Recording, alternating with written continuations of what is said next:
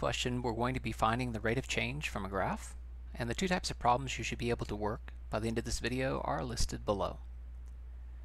So what is rate of change? Rate of change is just the rate change in y divided by the change in x on the graph, and we'll take a look at what that means here in a second. Keynote is that you must include your units in your answers, such as feet per second or dollars per deposit or milliliters per degree Celsius. Also note that rate of change of the graph of a line is the exact same as the slope of a graph of a line. So here's our first example. We're going to find the rate of change, and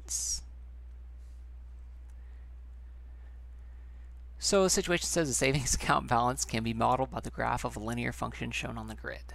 What is the rate of change? So that's going to be our first most important word, rate of change, of the balance with respect to the number of deposits. So if you look at it, the balance is along the y-axis, y. The number of deposits is along the x-axis, our x. And our rate of change is the change in y divided by the change in x. So all we have to do is find a couple points. So I'm going to go ahead and highlight those. Let's do it in red. Maybe that'll show up a little bit better. So let's highlight a couple points. And we're going to find out what the change in the balance, or the y value, is between those 2 points, between 0 and 1. So if you look at it from 50 to 150, it goes up by 100. So it's going to be 100 divided by, that's the change in y, divided by the number of deposits, our x value. And notice that our x went up by 1 between those 2 points, so that's plus 1. So 100 over 1 means that our rate of change is $100 per deposit. You could also let the word per guide you.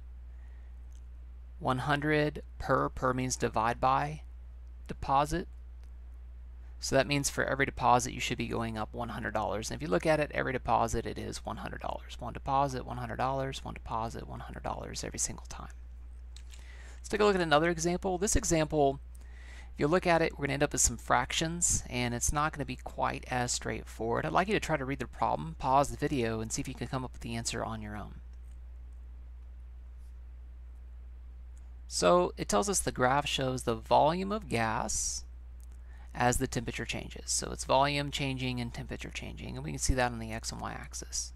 It says, which of these best represents the rate of change in the volume with respect to the temperature? Notice the volume is along our y-axis, the temperature is along our x-axis, and rate of change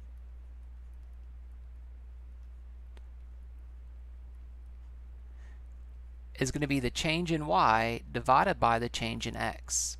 So all we have to do is find a couple points on the graph, and I'm going to do my very best to pick a whole number value because I don't want to really deal with decimals on the graph. It's not too precise.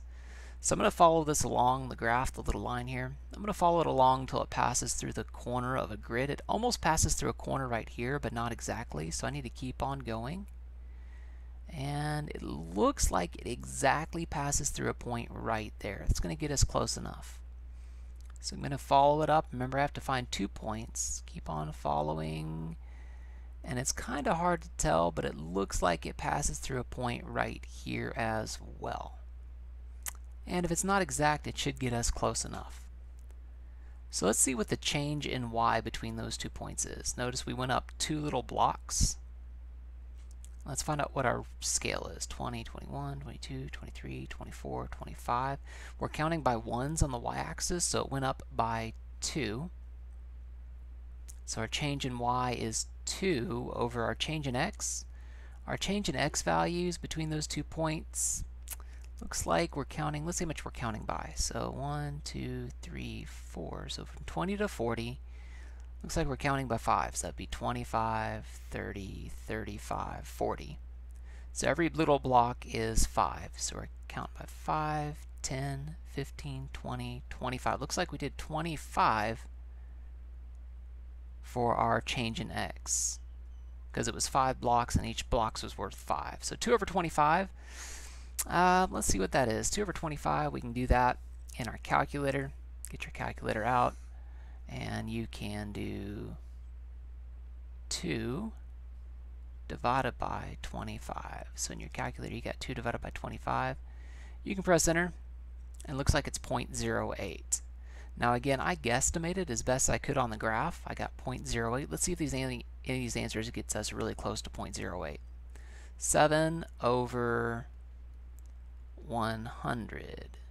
Press enter. That's 0.07. That's really close. 1 divided by 12. That's 0.083. Oh dear, they're both really close. 12 is going to be way too big, and so is 22 and 2/5. So you know it has to be 7 over 100 or 1 over 12. 1 over 12 is closer to the actual answer, or the answer we got, so B looks like it's going to be correct. However, I'm not 100% convinced, so let's go ahead and see if we can't find some more points that match a little bit better. Notice, remember when I was doing the problem, I was like, well, it doesn't pass through exactly the point, but kind of. Let's see if we can find a couple places where it passes exactly through the corner. Well, it passes exactly through the corner right here. And maybe I just picked a couple points that weren't perfect enough. Is there any other place? Oh, looks like it's exactly right here. Maybe this will give us a closer answer and show us whether or not that answer I picked is indeed the correct one. So we're counting by ones. 1, 2, 3, 4, 5. Counting along by ones along the y-axis. So that's 5. Let's see our x-axis. 5, 10, 15, 20, 25, 30, 35, 40, 45, 50, 55, 60. 60. Let's try that. 5 over 60. 5 over 60. 0.0833. Well, there you go. The answer is indeed B.